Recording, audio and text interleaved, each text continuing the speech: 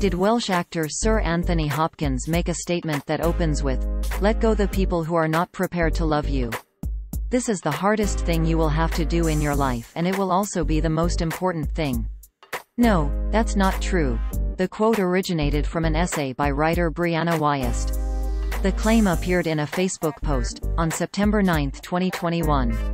After the first two lines, the lengthy quote continues, quote, "Stop showing up for people who have no interest in your presence. I know your instinct is to do everything to earn the appreciation of those around you. But it's a boost that steals your time, energy, mental and physical health." End quote. This is what the post looked like on Facebook at the time of writing. Source: Facebook screenshot taken on Fri Sep 10:18 hours 28 minutes and 56 seconds 2021 UTC. The whole quote is arranged like an essay with 14 paragraphs in the Facebook post. Searching for the start of the quote in Google brings up Brianna Wiest's Thought Catalog magazine essay, which was posted December 13, 2018, and updated on September 8, 2021. The quote has been misattributed to Hopkins a number of times, originating with a September 10, 2020, tweet.